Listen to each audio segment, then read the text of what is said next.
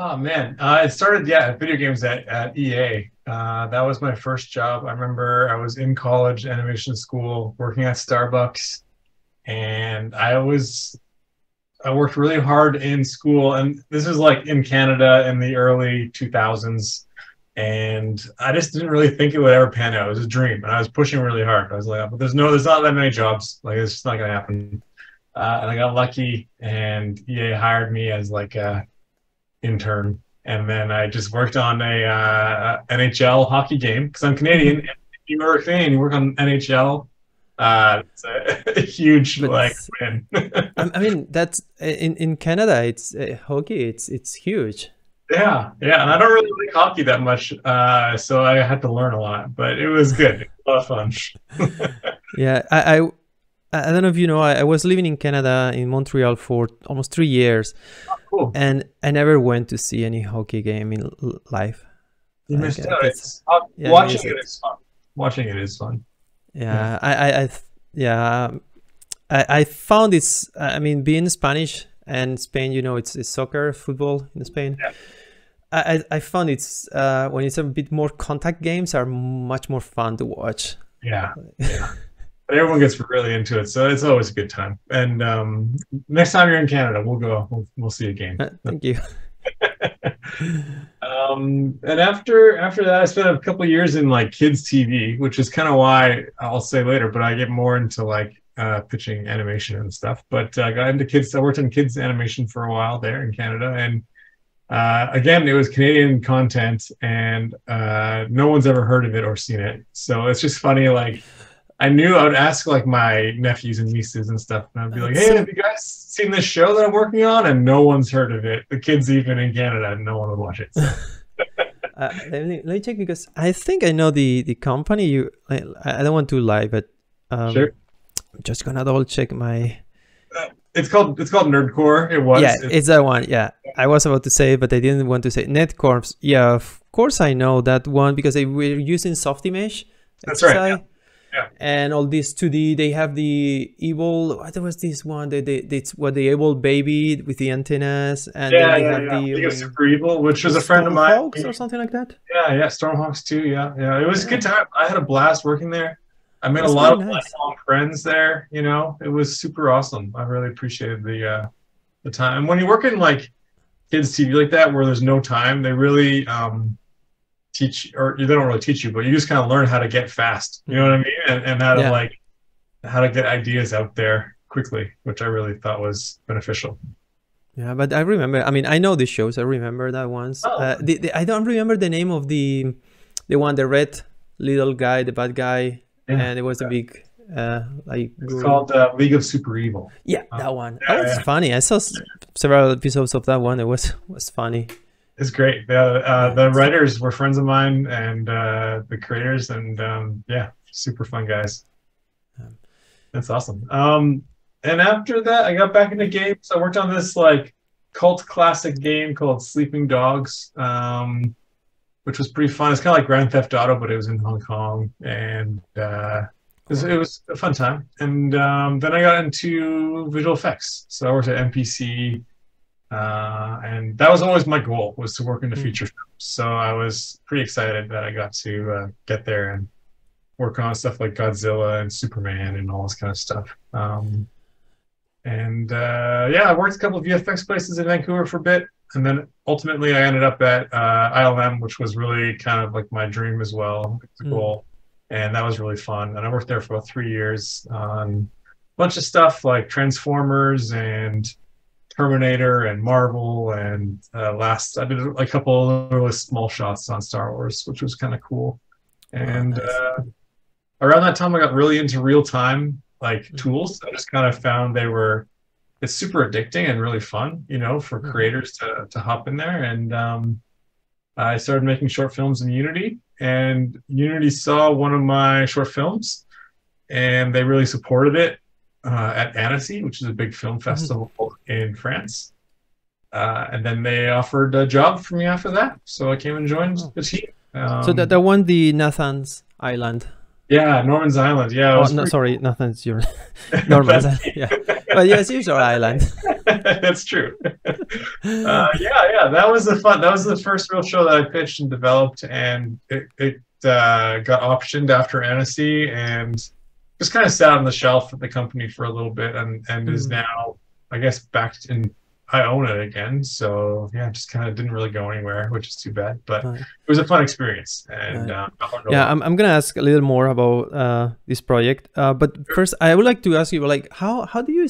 I mean, because you wanted to work on feature films, and but then something inside you forced you like to say, okay, I want to do my own stuff. I did Yeah, this projects for kids that was maybe at the beginning not my goal, but now I feel like I want to do more these kind of projects as a personal endeavor.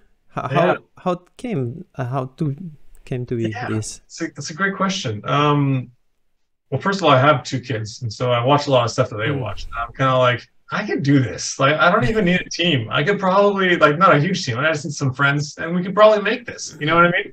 Yes. No offense to the other people working on stuff, but I just felt like it's a challenge that I wanted to try. And Also, though, when you work on feature films, especially VFX, it can be a bit of a grind at times. Like, Hmm. I feel like, you know, every little pixel gets noodled and stuff, and that's great. Like, we want to make the best quality work that we can. Yes. But sometimes it's really liberating to be like, I just want to do this for me and for nobody Mm. else. And it's going to be my voice and my vision on screen. And if Hmm. you know what, if a strand of hair is not in the right spot, I don't really care. It's going to be fine. You know what I mean? Like, Yes, you yeah, have the fun without the pain of like this like going too much on maybe extreme details for just this. Sometimes it's this 1% extra quality that makes like people on the VFX or on the cinema on the big movies to say, oh, this CG was like cheap and yeah, this CG was awesome. It's always this maybe last 10% yeah, that takes 90% of the time yeah, to get exactly. it, Yeah. And and it, this is the most painful part. I know. And it works like if you see Avatar or whatever, and it's Yeah, I mean, it's beautiful. amazing. It's It's not. amazing, truly amazing. But when you're small and indie like that, I don't know, you can't compete. So I feel like just go Yeah. with what makes you happy and what you're interested in, and it's Yes. really rewarding, you know. So yeah, Yeah, I feel you. I mean, it's the same for me. I don't work in VFX. I always, in my case, I always try to avoid it. I did some when I was oh back in Canada and some, but I don't know. I felt like, yeah, I wanted to stay more on the animation real yeah, realm or video games, like less hyper realistic things. yeah, yeah, If But yeah, I have many friends that went that route, and I know the how much hard. I mean, animation is also hard work, but I think a VFX in many situations it's not service or contract. So you're not producing your own movie. It's someone to hire you. So yeah, it's a slightly different the context in when this hard work happen. At least for my experience, like it's a little different when it's a feature film and you work for the production company. I mean, it's their studio. It's not like a service, so it's a more internal right. thing. It's the I think it's slightly different. Let's say the flows, the way that it's everybody works is slightly different. That's Um, cool. Yeah, I at never. least for me, I like more, but I know, yeah, some people Yeah, likes more VFX because love for movies and like live action. yeah, yeah. And I guess it depends on like your studio you're at, but it seems like in the full CG side of things, like you might have more freedom to try things. You know what I mean? Like I have an idea for this shot that it's not Mhm. storyboarded, but it's just a hunch. Mhm. Does that ring true to you in your experience, or In well, it's to like in animation, like yeah, probably you can do more that I have to say that when I was animator, I didn't. I mean, I wasn't an animator for a long time. I was a horrible, terrible animator, and I quickly switched to rigging, and I stay here. So it's a slightly different for rigging. It's like, I mean, you have obviously in the same way, like, oh, I have this idea for this rig or this solution for this shot and things like that. So, but at the same time, because we are not involved in the most creative part of the storytelling, like we are, I mean, some people is gonna kill me to say that, but like I think we are involved in the like creative of the characters. We can add our input in many situations for the designs to help the formation, to help maybe performance and things like that. But when it comes word per shot, like when you animate, we are a bit off of this loop normally, unless it's like character effects things that, and then you are in the loop, but more for cloths or hair or things like that. So I cannot add too much on that from my experience, sadly. I wish that's but yeah, normally I'm not in the dailies or things like that for animation. Normally, in some shows that I've been supervising, yes, I'm in the dailies, in the majority of the dailies on animation, but basically to, you know, to check out if the rigs are working as expected and they can reach the poses and keep iterating the qualities. But yeah. Oh, that's awesome. It's slightly different. Sorry, long explanation. Yeah. Yeah, that's great. I guess like in VFX, there's still a lot of creativity, but it's more just like, how can you take this idea and plus it? And that's been my experience, is like, here's some previs. How can you take that general concept of what the characters are doing and make it like a trailer shot or something? That was always my goal. Like, can I get a shot in the trailer? And if I can, I'd be super stoked. So that was always a fun challenge. Yeah. But I heard, and again, because my lack of experience on VFX for live action, that also like this, it's kind of a double-edged sword, because if the planning was not meant to do certain things and then they want to like more creative ways to change something that maybe the VFX soup was not that day on the shoot, or because it was not VFX, and they decide, oh, we need to put this VFX because we want tentacles on whatever, I don't know, like making up this thing. And then they come, oh, we have this creative decision last minute to put this, and it's, oh my God, this is not being properly set to track anything or whatever things. This is also like what I hear like in VFX, is like, oh no. Here we go. A lot of times there's technical challenges because you're trying to match the plate or the camera's doing a certain thing and you're locked into that. You're like, crap, how am I going to make this work? Like, this is so hard. And there are numerous challenges like that. I'm sure it happens in full CG world as well all the time, but what I saw happen here, it's in animation, many times you animate for the camera. Yeah. And then the director comes and decides to move the camera. And then it's not good, obviously, because, and it's like at the end, it's all approved, but just move the camera, and then it's all off, and it's not approved. So you need to restart, or a lot of adjustments, and well, you probably know better than me. And yeah, I heard, I was watching, well, a few months ago, this making of for Jibaro, the Alberto Mielgo, the one left, and it was, I think it was the anime supervisor or one of the anime supervisors was saying that they animate like completely, not to camera, like the animation, and even they have like the animatic and everything and layouts already pretty well defined. They animate in a way that they can change it always and the last minute, and I mean it pay off. I mean that short film was amazing in terms of camera work and direction. But yeah, I imagine it's I mean, a part of the huge amount of work that you need to do for animating in just anything, animating that works in any angle, like this is a full animate, even the fits, everything that even probably is not gonna be in the final like a framing, it's animated just in case Oh, for sure. It happens all the time. Like if you're animating a crowd of people and you're like working on all the little toes and foot contacts and all this kind of stuff, and then you're like, oh man, those details are gonna look so good on the big screen. And then you see it and it's like covered in smoke and it's out of focus, and you're like, oh darn.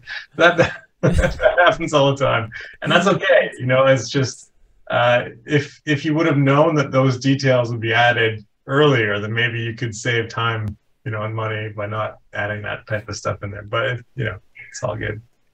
Yeah, I I saw that many times. The yeah, like your shot is completely off of the final edit after finishing and everything. Yeah. Oh, The so going to your project, so your first experience with was with Norman Iceland. yeah. And how it started, that one? So you did the teaser, the one with the robot and the guy dancing with the robot arms thing. Yeah. How or can you explain a little bit also about the story, the background? How? Sure. Yeah, it's just about a brother and sister who are marooned on an island full of robots. And I look at the shows that I loved as a kid, like Ninja Turtles, Batman, the animated series, all those types of things that I think if you look at now are kind of a hard sell. You know what I mean? Like Ninja Turtles and Batman, they're very well-known, you know, IPs. Yes. But if you look at it on what it actually is, it's like Batman's a really kind of dark, moody mystery, and with action and guns and you know, all this kind of stuff. And Ninja Turtles is like a weird 80s retro, like just strange idea about these ninjas that skateboard and they're mutant turtles. It's just like it's a bizarre concept. Yeah, only the title is like super Yeah. over the And top. I think that it's kind of a shame because I love like silly ideas, and like the sillier the idea with really good characters that are relatable, I think is a really fun like balance, you know.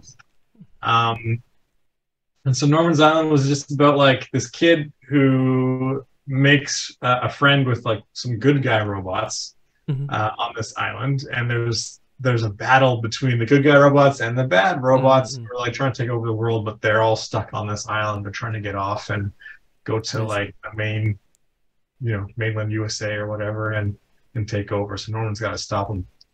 And it was fun. It was a really fun project, and I wanted to see how much I could do with a small team. It was really just me and my friend Brad Sarashka who modeled the characters.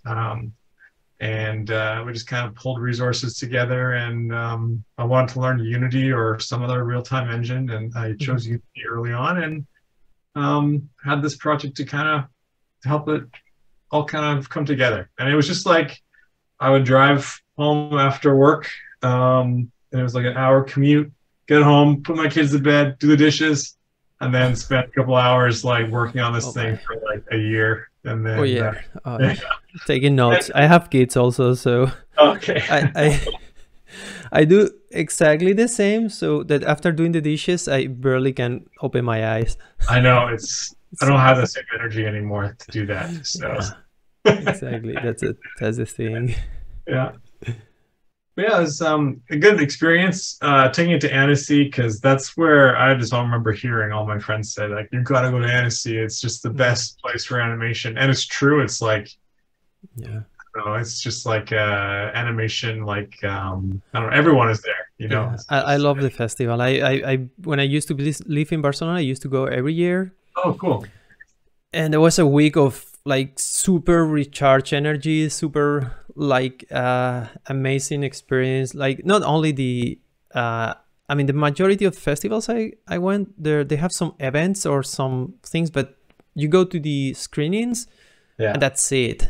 There's but there it's like I don't know, I don't have words to explain it. It's because it's animators all over the place. It's so small in the center, and you breathe and live animation for a whole week, like non-stop, and And It's there are a lot of like, even if you don't if you are not invited to any like party or anything, it doesn't matter, you go to any restaurant, any bar, you, yeah, you start talking with people, and everybody works in animation, do animation, wants to do animation. it's Yeah. true. It's true. Even like I remember just sitting at a random cafe for lunch by myself, Yes. and I heard people talking about something, or I was on a phone call, and they were like, "Hey, what was that thing?"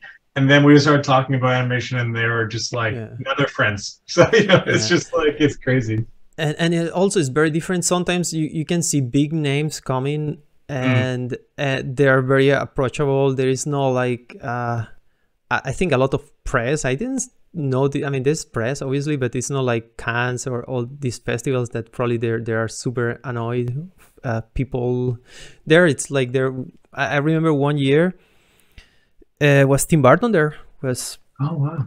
and I was was walking with a friend. He bought a like the how it's called, the Corpse Bride doll, like big one, and then and then we were walking, and he was saying, "Oh, I want to give to a friend that's a present," and I and we were talking, and it was Tim Burton sit on the terrace, on one of the terrace. And I say, why did you not ask Tim Burton that signed it to you? And I say, oh, well, it's there. It's there. It's like 2 meters from us. And oh, it was like, and we went there, do you mind to sign it? Of Wow. course, he opened the doll and signed it on the leg, the doll, and thank you. And Wow. super, like, it was like super, like kind of, I don't know, weird situation in a way that, oh, it's there. Yes. Yeah, yeah, yeah. That's awesome. I love Yeah. that. It And is things like true that. though. Like you run into everybody. I just ran into Dean DeBlois. He's the director of, or I probably said his name wrong. Dean. He's Yeah, director of. it's the How to Train Your Dragon. Yeah, yeah. I was Yeah. just like, that's it's just a Yeah. super nice, awesome guy. Just talked about How to Yeah. Train a Dragon for a bit. It was just, I love those movies a lot. Like the first one's awesome. So Yeah. all of them are awesome. I And heard he's gonna direct now the live action adaptation of the. oh, is I he? read somewhere. Oh, Maybe I'm. I hope I'm not wrong, but yeah, I think I read it somewhere on internet. nice. That'll be great. I look forward Yeah, to seeing that. That'll be awesome. and very interesting. Yeah, Yeah, yeah, and yeah, but yeah. Anyway, that yeah, the festival is amazing, and it's that's really cool. It was your first time in the festival? That was my first time, and I knew no one, and I knew nothing, and I just spent the money. And my wife was like, "You better make this work." It's like, okay. Yeah, from Canada, it's a bit pricey to. Especially the West Coast Canada, but it's fine. It was good. I wouldn't have taken it back at all because it's just I Mhm. made a lot of friends there, and yeah, super rad experience. So yeah. And you went. I mean, you did some presentations there with Unity because you used Unity for this project. Yeah, yeah. So since working at Unity, every now and then cause I still like to make my own hobby projects on the side. So I started this company called Little Mountain Animation Mhm. that's part of Norman's Island that started all that kind of stuff. And it's just me and a couple of friends like my friend Brad and stuff, whoever I can convince to help me out on these things. To kind of make short films and see where it goes. Like I had this dinosaur thing for a while, which I still kind of do a little bit, with my son giving the voice of this dinosaur character. And sometimes Unity will ask me like, "Hey, this is cool. Can you do a talk on like how you make this stuff?" I'm like, "Okay." And I usually am not the best public speaker, so I stumble my way through a live demo. Because I don't know about you, but I feel like a lot of the times I don't really know what I'm doing. I'm just trying stuff and it works, and then I'm like, great, done, and then it's out of my brain forever. And then Yeah, so I'm like, I have to do a talk. I'm pretty like, pretty how do I close. do that? Yes. So if you're ever watching this and you've seen me at one of the talks, I'm sorry. So No, don't be sorry. I mean, it's. I think yeah, I have the same feeling, and like the same way that doing the podcast, sometimes I feel, oh, I'm terrible doing the podcast and doing, but like later I hear people is listening to the podcast and they say they like it, so I'm very flattered. Like, okay, so maybe I'm terrible, but it's still like maybe I'm just good inviting people, or I don't know, but No, you're awesome, man. but And honestly, yeah, yeah. it's always, and because I'm not native English speaker, sometimes I get stuck and I feel like terrible, like feel like lack of vocabulary. No, dude, you're the best. This is Thank awesome. you. Um, and you know, I think it's just like every time we create something and we put it out there in the world, it's a risky thing, you know, like you're putting a lot of yourself out there when you do these things and people will judge it. I know, like when I worked at VFX and when I was at these studios, there's a lot of people criticizing other stuff all the time. Like, oh, look at this movie. It looks like crap. Blah, blah, blah. And it's like, when I put my stuff out there, I know for sure those same guys probably hate the stuff I make, but it doesn't really matter. It's just more fun for me to explore and get stuff out there and create things. And I think that's I don't know. That's just what life is. It's you have to take those risks. Yeah, you need to enjoy the journey. If not, yeah, it's gonna be tasteless at the end. exactly. But yeah, and also like the topic on if I mean you never. I learned, like, criticizing a work of someone, it's almost impossible without knowing the context that the work was done. And this is something, because I work with amazing teams in many different projects with the same team, and one project ends up being amazing and the other, you see your own work and say, oh, I'm not happy with the work what we did here. But then you look back and say, okay, actually, you know, it's quite amazing that we pull off this with the resources, time, and budget that we had, because the one that you were satisfied, maybe it had like 10 times more resources and everything and time, and you had more. And it's about iteration in many situations. It's not like you are worse one time and better the other time. It's like for me, it's all about time and iteration. So as much as you can iterate and polish the work, you get better. It's I guess it's this extra 10% that takes 90% of the time. Then that it's the same thing. So you cannot judge the work. You know. I hear you. Yeah, no, it's very true. Sometimes what's really frustrating is, like, I don't know if you've had this before, where you're working on a shot. There's one shot I worked on Game of Thrones that like went up to version 100 in animation, and the director saw it. And then he's like, you know what, let's go back to version 3. At the very end, it's like, oh.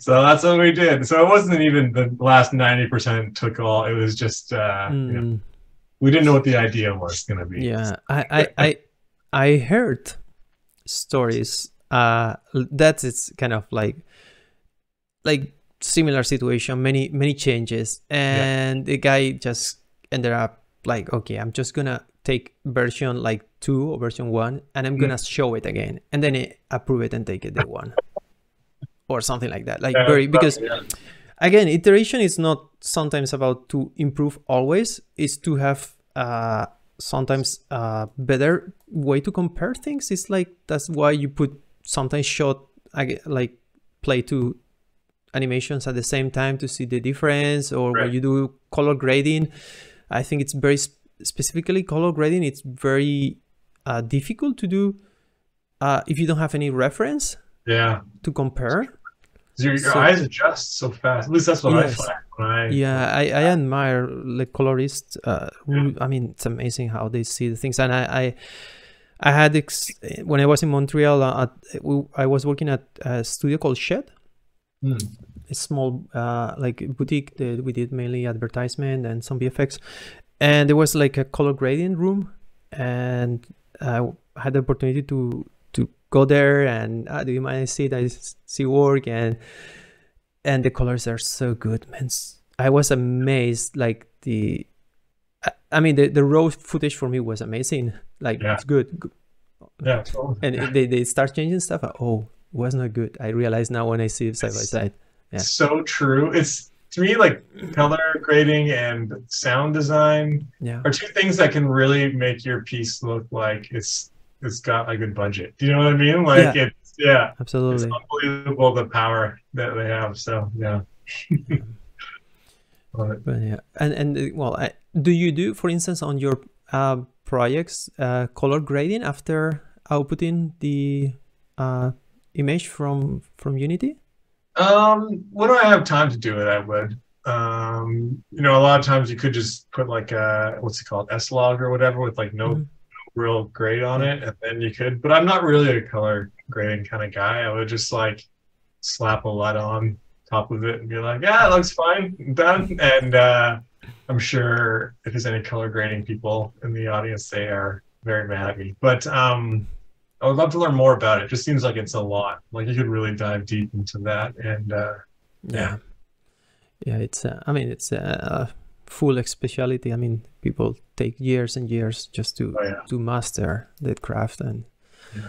and I still fighting sometimes with my wife on the colors. Like it's black. It's no, it's dark blue. It's it's like Is she or it's more into the color grading, or are you? no. This nothing to do.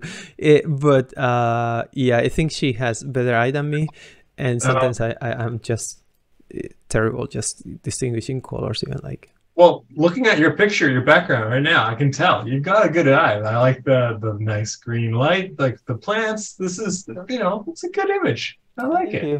Yeah, Yeah. it's yeah, it's yeah, it's a bit dark actually, but the camera it's blowing everything. So Yeah.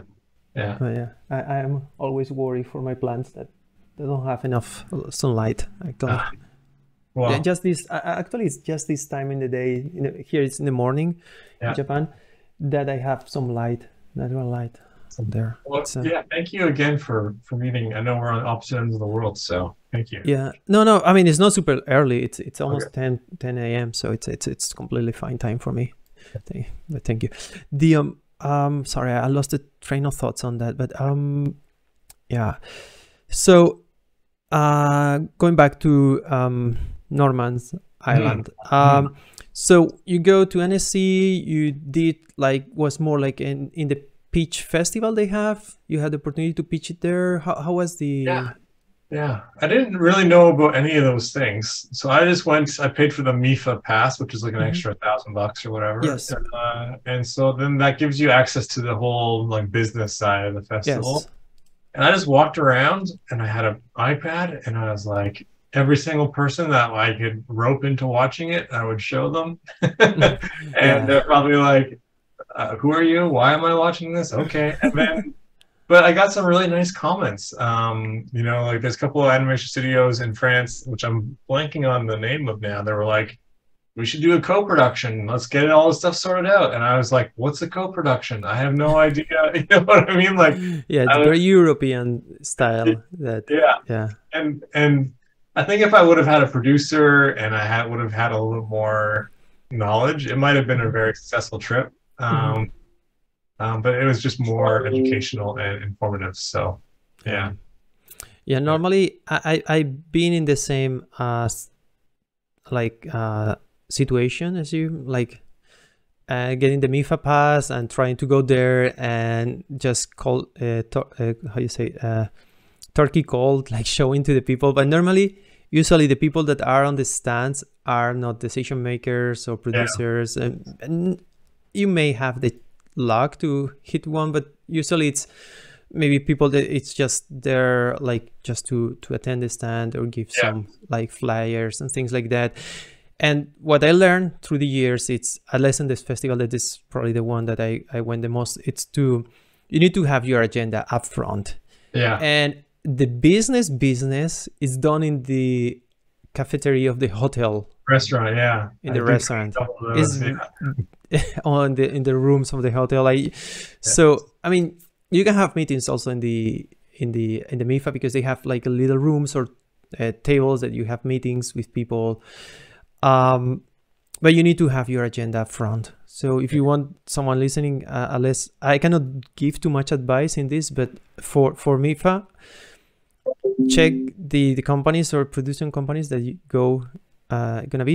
If you get the MIFA pass early on, you have access to the contacts. So try to reach out the people gonna be there and show your stuff up front and try to get an appointment. And that's the way that works. And it's hard as hell because there's a lot of people, and if they don't know you, I mean, if you have a good presentation like your work, it's gonna be easier, but sometimes it's very hard. And for me the only moment or the only year that I had more appointments was when I was with a big studio working on the development department for this big studio that they have a name already in Europe. And I was with my friend Trini, that's a sales agent, and she and Tony Marin, that was a producer with many years of experience, and they oh, you need to talk with this, and they make the introductions, and I was trying to produce some of the projects internally there, and then the people, oh, you coming with Tony, oh, you coming with Trini, so they're gonna give you the chance to talk. And and awesome. To be honest, it was, I mean, it's sad but at least for me that was the only way I succeed to have a bunch of meetings. It's not a succeed at all in anything else, just to have meetings. Yeah, it's even just getting meetings is success. You know what I mean? Someone give you the time of day. Yeah. But you know, even though I didn't know anything, I wouldn't have traded it. Like, it was a good experience, and like, so it was kind of cool because Unity needed some kind of image for their presence there, and so they used my little guy and they plastered him all over the place at the festival. And I went to one party, and the guy was like, "Tell me about your show." He was just some producer, and I was like, "Oh, you can see it right there." And it was like across the street on this giant wall. That makes a difference. Yeah, it made a difference, and something like that is rare. It's never going to happen to me again, and it was pretty cool and once in a lifetime opportunity. So yeah. But you ended up like selling the rights or lending the rights to a production company. I did, yeah. And may I ask how is the experience? How ended up this a deal or? Yeah, not? I don't think it was the best deal. I won't say which company it was, but it was a good experience for me because it was kind of my first time, and I was just like, sure, I'll take whatever.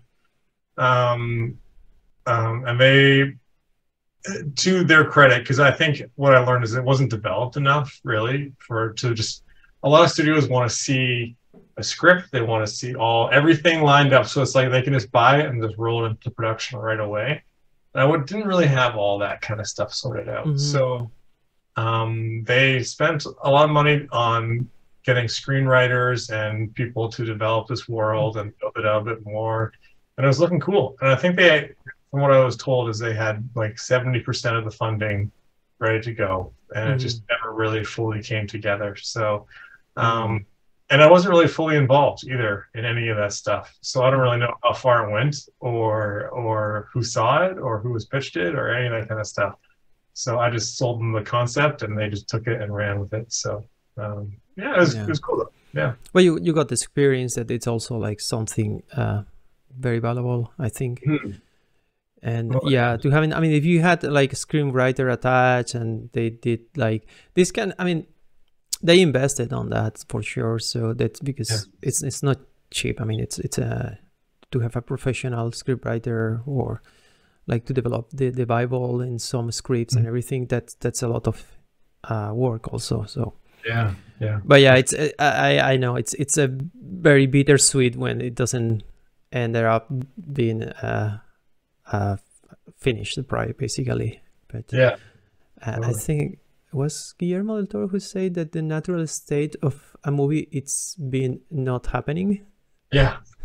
Or something like that. I hear my friend always says most things don't happen So it's like, even though if it looks like it's like, Steven Spielberg, he's pitching a thing and he's a big time Yeah. director, most things don't happen. It doesn't really matter who you are or where you are. Yeah. So every movie or every TV show honestly is a little bit of a miracle, that it's just Yeah. it completed, it's on time, it's on budget, and it's out there. Like It's it's more than a amazing. miracle. It's a Yeah, bag of miracles altogether. yeah, it is. Honestly, it is. So yeah. And we know that we've been in production. We're like, how are we going to do this? We have no idea. And somehow people Yeah. figure it out, which is cool. And it take years sometimes to get to fruition. I think yesterday, no, it was last week, I saw this new trailer for a movie from Takeshi Kitano. You know Takeshi Kitano? It's a very famous director here in Japan. Very well. It's doing this epic samurai movie now. It's Cool. gonna be in theaters this year, I think. Here it's like a semi-god person. It's very famous, Okay. and I think it was 30 years to try to rise the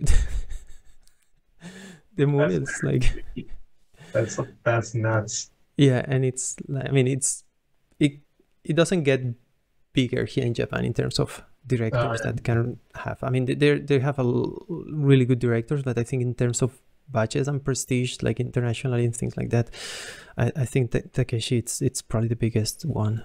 Wow. Cool. I'll Yeah. definitely send me a link later. I'd love to watch. Yeah. I show you the link. You probably know this guy. He's also a humorist in TV. He does like completely different things. It's Really? crazy. Is it animated or is it live action? No, live action. Oh, okay, cool. I'll check it out. Oh yeah. And so and after that you started with your other project that is the one that got my attention on Twitter. I was commenting off mic before, like it's Magic and the Machines. Yeah. With Magic the Machines. unicorn, beautiful unicorn, and the robots. Yeah. That's a Yeah. recurring It's, topic. Yeah. It's It's nice. Robots are nice. yeah, I wanted to like I tell a story when I pitched it, like how I came up with the idea, and it was just like my son loves Transformers, my daughter loved My Little Pony, and so I was just like, and they were fighting over the remote, and they both wanted to watch what they wanted to watch, and I was like, why can't I just make a show that is for everybody? You know what I mean? Like anyone who likes whatever. It's just a mashup of all these different ideas, and Nice. it's not a gendered show. It's for any kid, Yeah. and so I wanted to make something that's like a cute. What you'd think would be cute would be like the unicorn, but she's going to be rough and tough. And then you have this robot who's supposed to be like a transformer, but he's going to be a cute, silly, fun robot. So, and then just put these two, Nice spin there.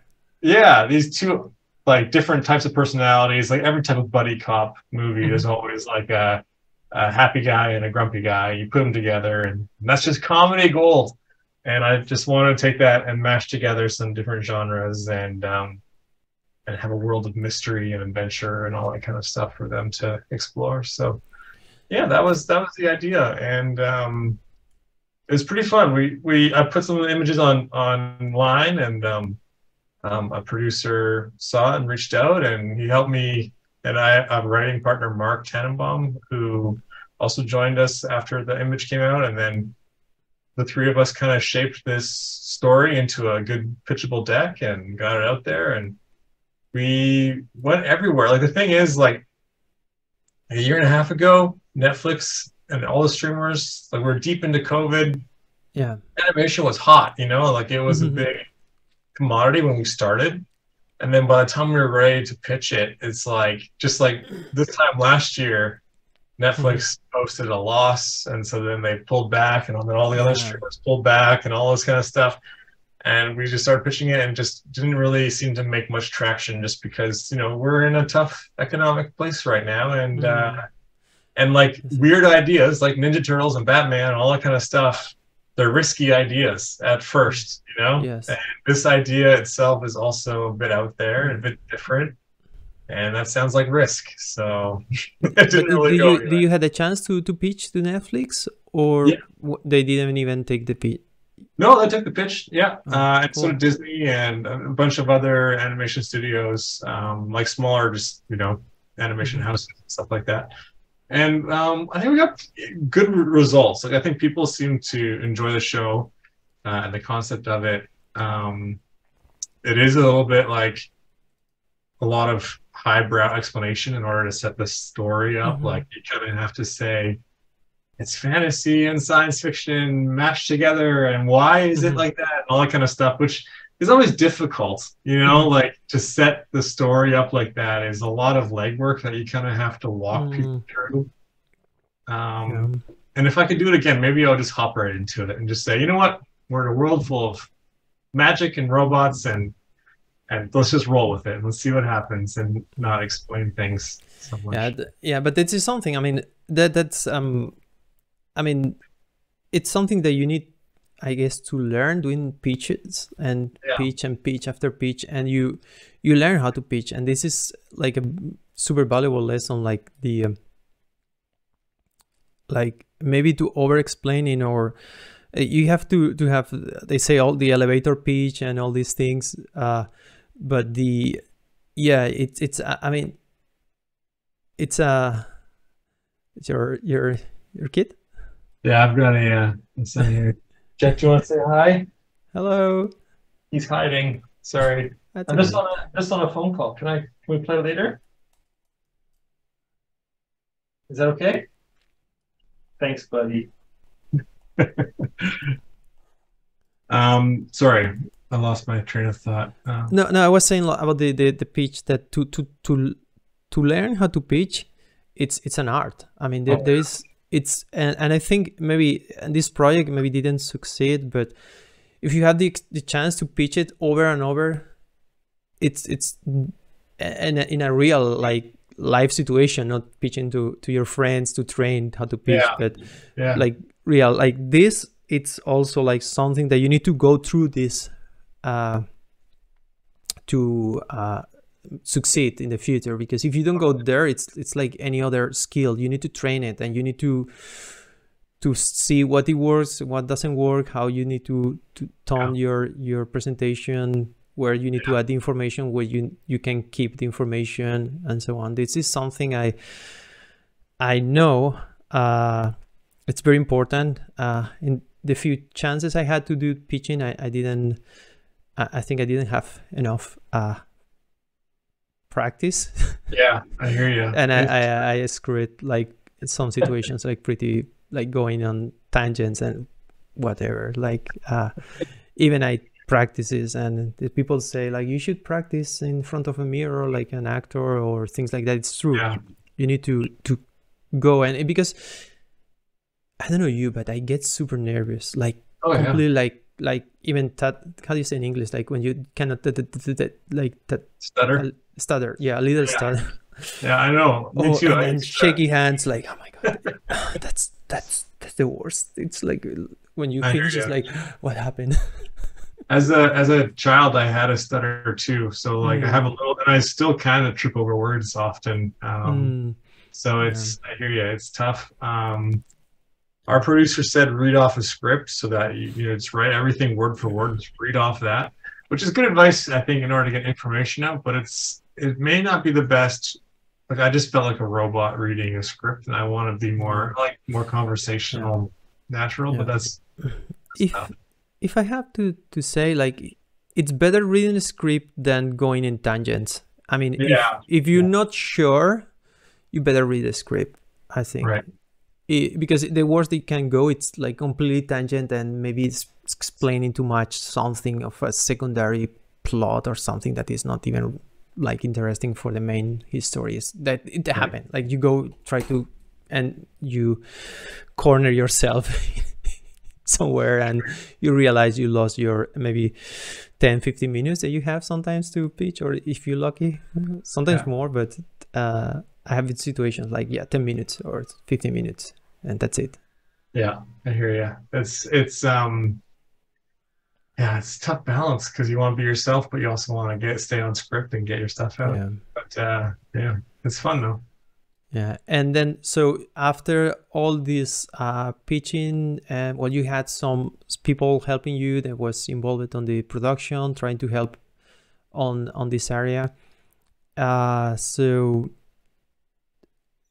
you feel like you finish all your avenues, you try all your possibilities on this project, and it's kind of like not Yeah. going anywhere. How do you feel about that Yeah, right I don't now? know. I mean, I still like the world. I think there's still like something there.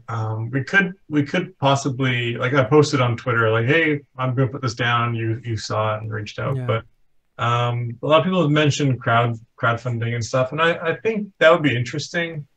But crowdfunding is like, it's also a lot of work too. Like, it's kind of a full-time job Mm, managing rewards and donations, and then let's say we get enough money to do an episode, then it's probably not going to be a lot of money. It's just going to be enough to barely mm, pay people, and that's just be a lot of work.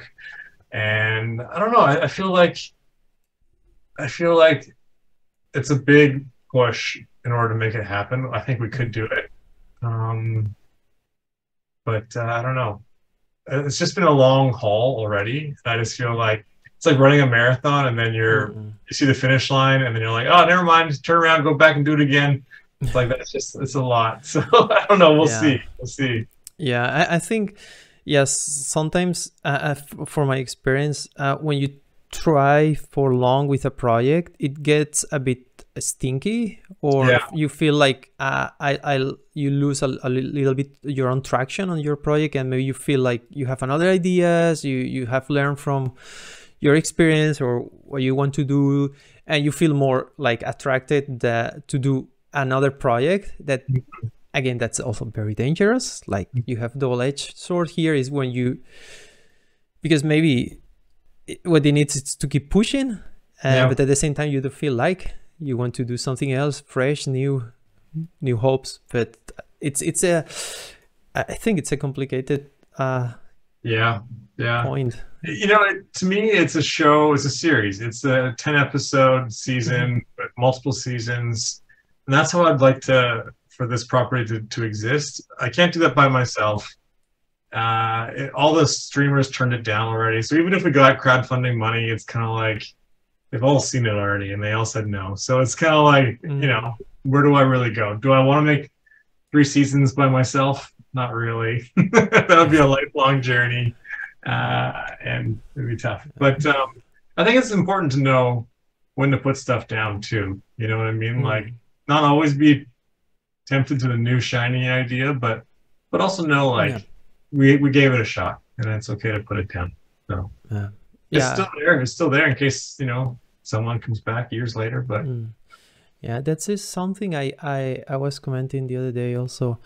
Like because I work like also like 50-50 video games and oh, animation, and I feel like in the video games, in the indie area, like you have another avenues. You can grow your fan base, mhm. your community around a game that you are developing, and you can crowdfund it, and you Mm, can give it that as a like your game, like the people, because it's, you can show everything from the game, but until the people doesn't have it and doesn't play it by his own, you can pretty much spoil a lot of stuffs, and the people can get very interested on your game, and when they have it, they can have the experience.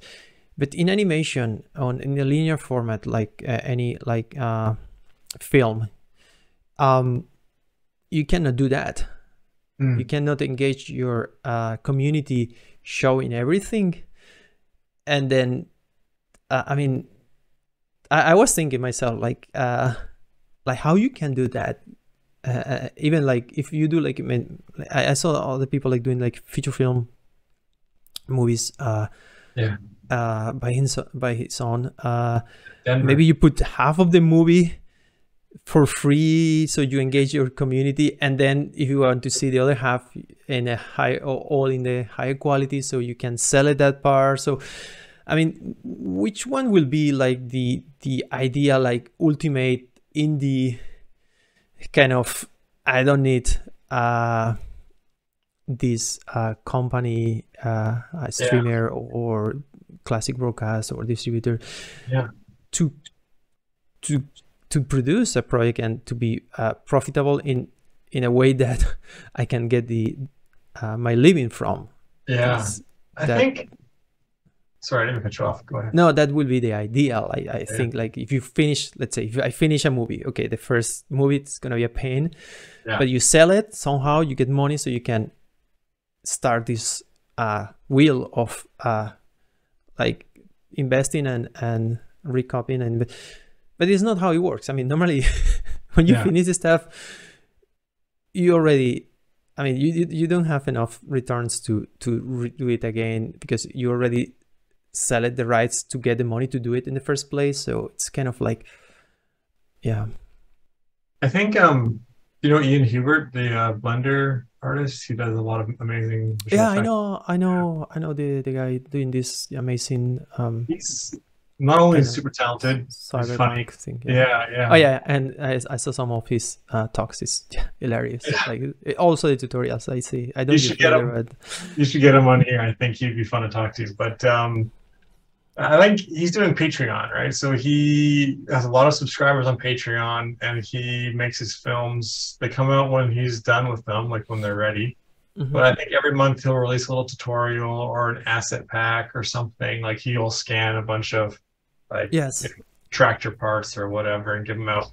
So it's like for me, I just want to support him because it's like $5 a month and I like his stuff and whatever. And that gives him money to make his stuff, and he gives us little treats every month, every little rewards. And maybe that's the way. You don't necessarily need to sell the film. You're just selling yourself kind of as a source of knowledge and yeah, want to that's support true. it. The other route it's to like I saw people like for instance, I really admire, like I've been working with Tonko House. I don't know if you know Oh yeah, his yeah, I love work, that. and but they're also like really good at like creating community, and also they have the shop that they sell like these toys or like some clothing or accessories like notebooks and things like that that are related to his work, and that's something really interesting. I like I don't see too many independent studios, not solo people, but just independent studios that do that. They have the vision to okay, animation is tough, but let's get some extra income revenue so we can support ourselves to develop new projects and to create quality on our work, even if it's not like end up like doing the selling the project or anything, just to create IP and generate. Like they have one that called Acorns.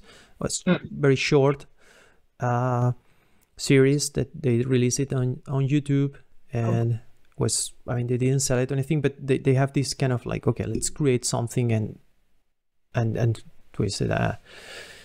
And I really admire what they're doing on that. But awesome. I think it's for me it's a unique case. And now Ian, you talking about, I think it's a lot of Blender community. That's kind of, I mean, that's okay. But it's a very unique community. I think they support because they use, I mean, the guy is amazing in what he does, but I'm pretty sure if he use any other software, will not have the same traction. Yeah, that's possible because Blender community is very much a very avid, very active place. Yeah. That's probably a good point. Yeah. Yeah, but still, like, it's a good, I mean, example, I think. Yeah. Yeah. And well, that's very cool. Yeah. Yeah, and so with your project, you did, obviously it's all render in real time with Unity. I guess that. And how was the? So I saw the trailer. It's online. I will add the links or maybe edit some parts of this video so we can overlay some of these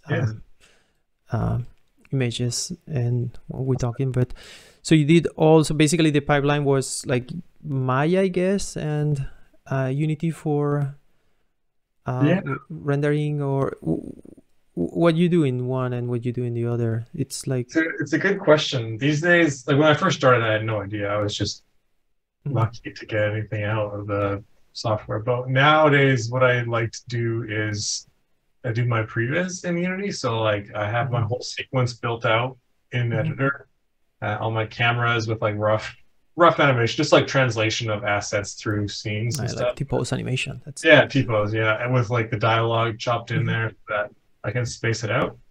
And then I'll export those cameras and set if I need to. Like I'll build my sets in there into Mhm. Maya, animate it all properly, bring it back in.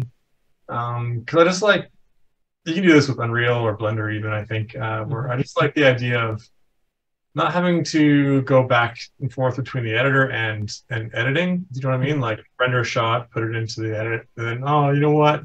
Change the camera. Like if you can do it all at the same time, Mhm. editing and camera work and all that stuff, it's Yeah. just like it's unlocked something in my brain, and I'm like way more engaged with the storytelling at that point, and it's super fun. Like it's I don't know, it's the only way I want to work now. Mhm. It's really Yeah, cool. real time. It's that's the biggest advantage. You can see in context, in more context. Like it's probably not gray boxes, and Yeah. you have more.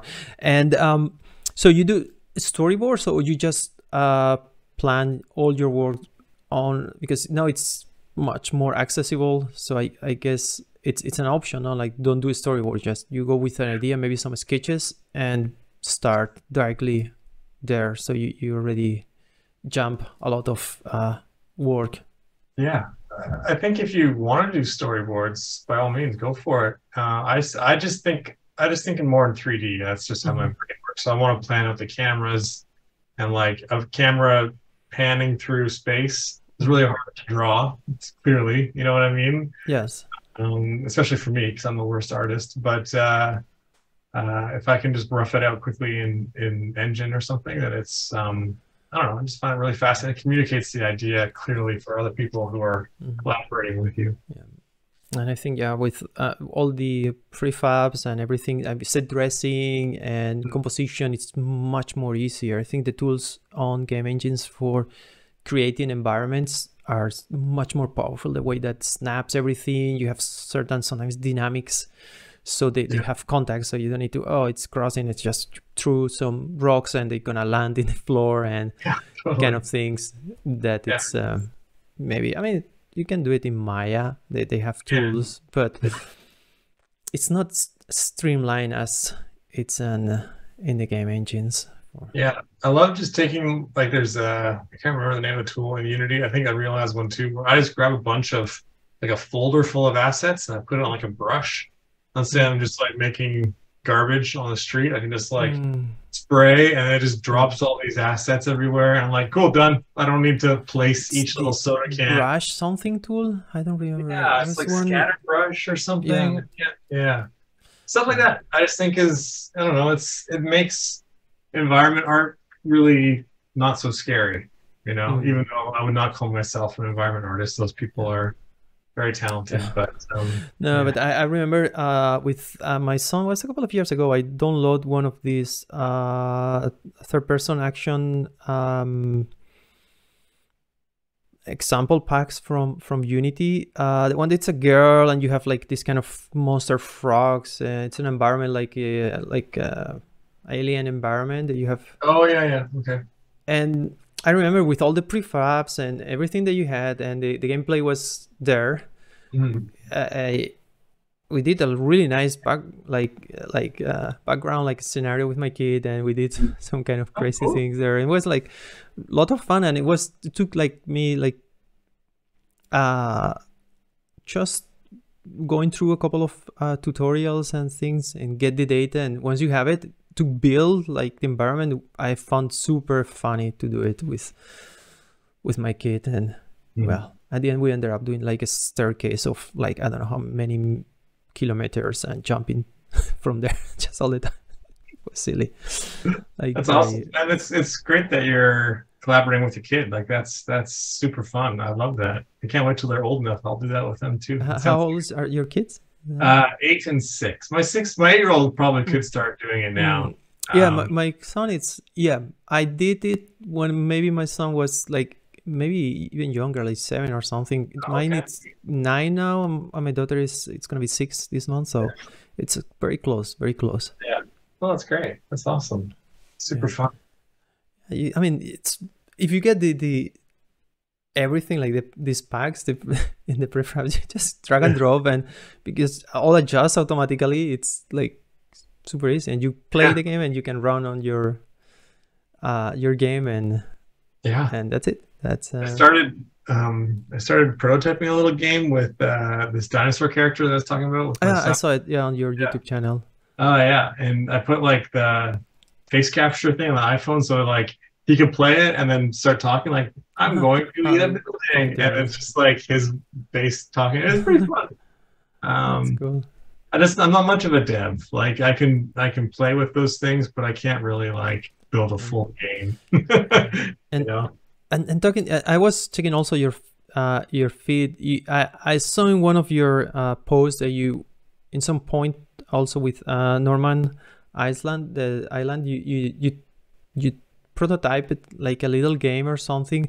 Do you think this is maybe the way, like if you have like this world built like in also with Magic and the Machines, like maybe it's a like something that can be more game but also keeping the story, because there is, I mean, there are many types of games and can be story driven games that maybe you have everything there, your material, or just need a little kind of refocus, and can be also a series, but maybe with some interaction. That's exactly what I would love to do.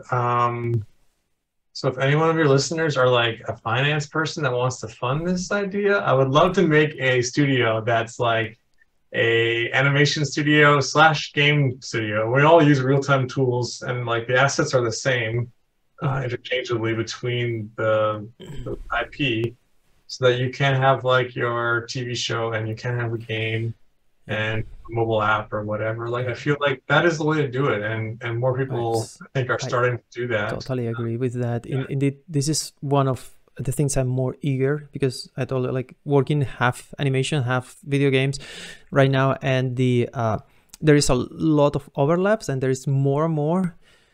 And once you have this world with these characters that the people love, I mean, unless it's, I mean, depends of the games. If some games doesn't have that much of a background kind of story, it's more like a action package or like kind of thing. But there is also like this area that can be easily transported or tell or enjoy it in different mediums, like video game and the animation, and both of them can share a lot of work together. So it's not like you do two things, you overlap enough that maybe it's maybe 60% and 60% of each part, and does the 100 and 100 for both parts. And it's not, I think, like, you're right.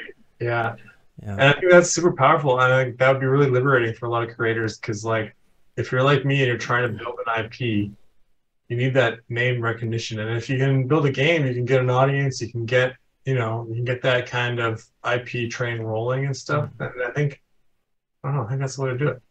Yeah, maybe I was thinking also like this serialized games. I mean, you have the DLCs, but more meant to be serialized game where maybe you have a little episode that maybe it's 1-2 hours gameplay or short gameplay. Because I think Playdead or like this company, like the other one that they did, I blanked the Telltale. They did like The Walking Dead, where it's like they had not these ones. There's blanket the I have the game and I blanket the that's okay. Well, anyway, they have these games that are like 5 hours gameplay, things like that. So you don't need to do this like super long gameplays or something, but maybe just short gameplay plus maybe animation, or maybe even the story. Like you can have like part of the story in the game, like, I love it.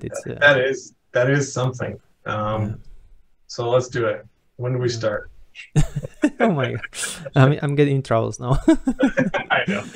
No, but yeah, honestly, it's something that I always think about, like where is the good balance. And at the end, you want to create stories, content, entertain the people, and yeah, it's maybe the route to go, like to have some like kind of hybrid, if because yeah, I think for yeah, like game, but also game industry, it's, I mean, right now everything, it's very there's a lot of people doing, because it's more accessible to everybody. At the same time, there is more people doing a lot of content. Yeah, and it's true. also, it's hard. You need to pick very well your where you want to put your content, like the niche, where you want the like the community. Like if Right. you really need to find a place to live, or to do your stuff. You cannot probably compete with, I don't know, Zelda or Resident Evil or things like that it's been done, like, and you have these big names doing it. Yeah, you might not need like Zelda needs to make $1 billion in order for it to be successful, right? And for most people, you don't need that. You don't need to sell that many copies in order to be successful, right? There's still a lot of success. Yeah, Small teams. yeah, success. It's something that is not unique, and one success. It depends of your context and your goals. What means success for one, it's a failure for the other, and the other way around. True. And now with success of the Mario animated film, I feel like they're looking for games to make into movies. So, you know, maybe it's a new trend, in the next few years, because that it's how it goes. And but yeah, one thing I have, sometimes I take notes of little like quotes from people smarter than me, and I have one noted here that, remember, like, fail or success is not personal. That means to be a professional. Yeah, I think that's very true. You know, a lot of my friends, there's like a lot of layoffs going on throughout the whole tech and game industry right now, and it's not like any of those people. It's not like that's any of their faults at all. Like, they're all super talented and super amazing folks, you know, and it's no fault of theirs that you know the economy just kind of goes through these times. Yeah, also, like, that's not like you keep doing. I mean, you're professional of creating stories, characters. So you maybe didn't get this project or the other project to be a finish, but it's not like a fail or success. It's just it's your profession. You keep doing this. Yeah, that's true. That's true. I think I have to do them faster though, because it's like I put all this time into animated bits, and it's very time consuming. Yeah, animation. It's very time consuming. I agree with that. It's maybe more, I don't know. Technology is coming. I mean, my problem is I don't like a motion capture. I like cartoon stylized animation, even not like a full frame animation, like maybe in 2s or 3s. Like, and turns out it's becoming more like the kind of premium thing to do, because mocap and other capturing technologies is becoming so easy and so accessible that it's a cheap kind of and quotes there, quotes, because well done, it's not cheap, but you know. And like realistic graphics too, like now that we've kind of gotten there, a lot of engines can do really amazing images. And it's like, well, you can photo scan any tree at a bajillion polygons, and it'll show up there and look amazing. But now that that's kind of like easily done, it's more about what can we do that's abstract. That's the next thing, you know, and that's what's really interesting. And I'm excited to see that stage in real time. I think CG is going through it now with Spider-Verse and all that kind of stuff with the offline rendering. And that for real time. Yeah, I think now it's this trend to Spider-Verse, even the new Ninja Turtles, the Ninja Turtles. Also, do you saw the trailer? It's really nice. It's beautiful. It's beautiful. Yeah, love it. And and it's great because they try to do each project a little different. So it's not like trying to repeat the formula, but willing to experiment more before out of this classic Pixar Disney look. and Yeah, feel. even Disney and Pixar, like Turning Red was a little bit, it felt like Yeah. it was influenced by anime in a lot of ways and stuff, and it Yes. looked awesome. Loved it. Yeah, So the latest trailer, it's I don't remember the name. It's a princess. It's also like this toon kind of toon shading. It's different of what they oh, did. yeah, the Wish one, the Disney one called Wish. Yeah, I think it's Wish. Yeah, Yeah, yeah, yeah, the it's latest cool. one, the trailer. And I didn't watch the Bad Guys yet, Oh, I love but that movie. Yeah, it's I great. heard it's all good stuff about this movie, and the trailers looks amazing. So Yeah, yeah, really nice style on it. And sorry, my kids are poking their heads in the door, but yeah, it's super fun. all right, well, I think it's been great talk, and we hit more than an hour mark. That sorry Hey, for taking abusing your time, but yeah, it was fantastic talk, and I really appreciate you take the time to come to the podcast and share your experience. And I hope we can repeat this next yeah, time with yeah, another project, yeah, sure. I'd love to. and see how evolved, and hopefully this one will end up in a good port in harbor. You say good harbor. Yeah, it's upset. Yeah, thank you. It was a pleasure meeting you, and thank you so much for having me. It's so awesome to be part of this, and I can't wait for the next one. Thank you.